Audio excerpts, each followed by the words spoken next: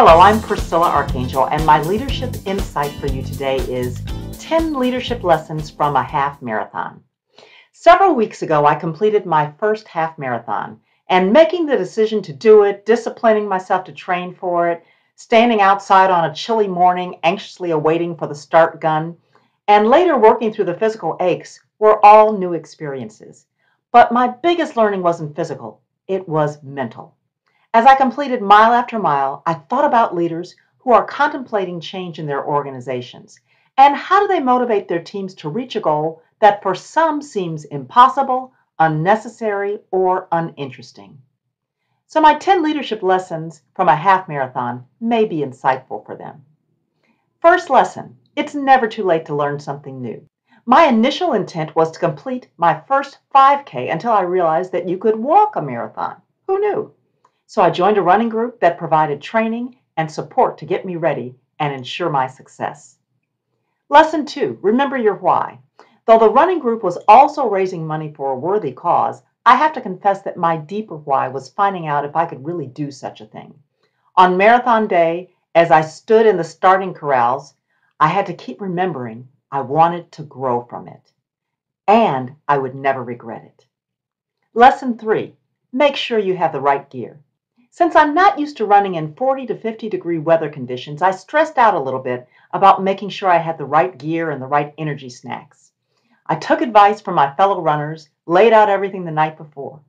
Proper preparation counts. Listen to the experts. Lesson 4, you have to sprint to start the race. You don't leave the starting line walking, you have to run. So for some of us, the running only lasted 5 to 7 minutes before we slowed to a walk, but the energy got us off to a good start. Celebrate the kickoff of your project. Run across the starting line mentally, emotionally, and physically with your team. Lesson 5, find your pace and keep at it. Thankfully, during the training process, I found several women who walking and jogging, at a pace like mine. And I recognized the importance of having them to help me perform my best while being mindful not to slow their progress. This is like finding a group of colleagues with similar growth strategies for mutual encouragement and accountability. Lesson 6, sometimes you just can't see the light at the end of the tunnel. The race course included going through a mile-long tunnel under the Detroit River, and while there were lights in the tunnel, after a while we still couldn't see the lights at the end of the tunnel. Then I remembered that there's a sharp curve before the opening at the end, and in essence, we weren't going to see daylight far away, only when we were almost through it. We had to exercise faith and perseverance to know and believe it was coming. Number 7, encouragement along the way helps. Thanks to the many volunteers who offered water, Gatorade, pickle juice for the electrolytes and snacks, and supporters that turned out cheering and waving signs that said things like, "Run like your mother called you by your full name."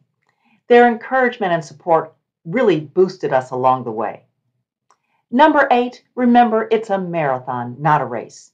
Most people recognize that the most important thing was to finish, and maybe I could have run faster, but I would have likely suffered a longer-term injury. Protect the process to ensure the quality of the result. Lesson 9, recognize everyone's accomplishment. So everyone received a medal after they crossed the finish line, and it now hangs in my office as a reminder that I can do things that may seem impossible at first. I set my own personal record. And number 10, celebrate and reward the team at the end.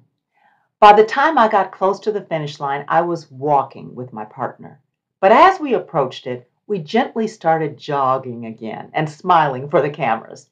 We wanted that to be the memorable photo, visual proof of our accomplishment and what it took to get there.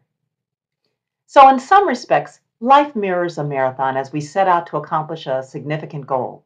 We ultimately realize we can accomplish more than we anticipated.